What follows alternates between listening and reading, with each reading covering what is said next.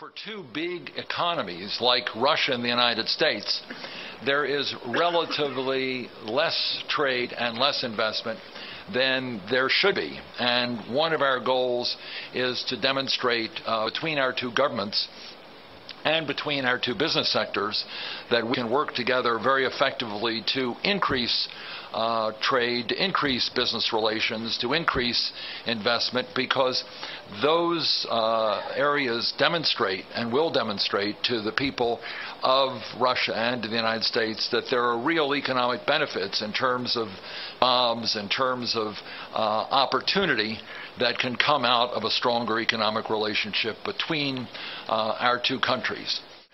We work together very closely in the Group of 20. We work together very closely in the Group of 8. We have worked together particularly closely in dealing with this global financial crisis. We have worked together in the IMF and the World Bank. So we see working with Russia as a very important part of our economic policy in this new 21st century global economy. We also look forward to a very close dialogue on technological cooperation, on innovation, on entrepreneurship. I had the opportunity, along with our ambassador, to discuss this question of entrepreneurship and innovation with a number of young Russian entrepreneurs just a few hours ago. And one thing that I came away with, and I believe our ambassador did as well, is how vibrant and how dynamic the entrepreneurial community is in Russia, particularly among younger people who want to start new companies, who are innovative, who have new ideas.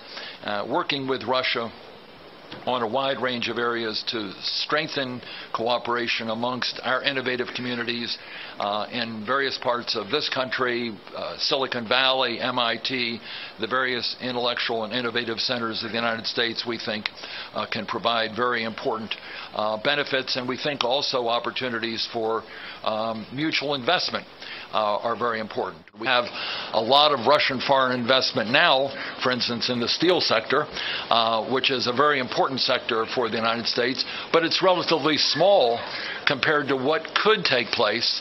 And we also think there are greater opportunities for American companies to invest here. We've already had examples of a number of very important American investments made here just very recently, and we look forward to more opportunities for American companies to invest here because we think it's good for the American companies, and we think it also contributes to growth and to the creation of high-quality jobs in Russia. There's another group that's important that perhaps many of you, in fact virtually all of you around this room, are involved in, and that is the Business Development and Economic Relations Working Group of the Bilateral Commission that our two presidents established last year.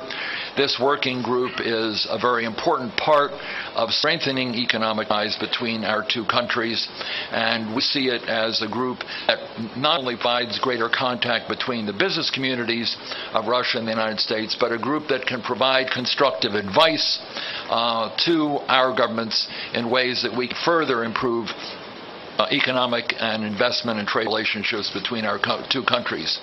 I particularly am pleased at how American companies have been taking advantage of opportunities that they see, the very positive opportunities for American companies to make investments in Russia. Investments, I've noted earlier, have increased substantially in a number of key areas. We feel that both sides have great investment opportunities and trade and opportunities for technical and innovative cooperation between our two nations, and I look forward to working with the Russian government and with the business community to strengthen the economic ties between our two countries. The potential is enormous, and we have the opportunity in the next 6 months, a year, and 2 years to take advantage of this opportunity at the government-to-government level and at the business-to-business level and at the government-to-business level. So I thank you very much.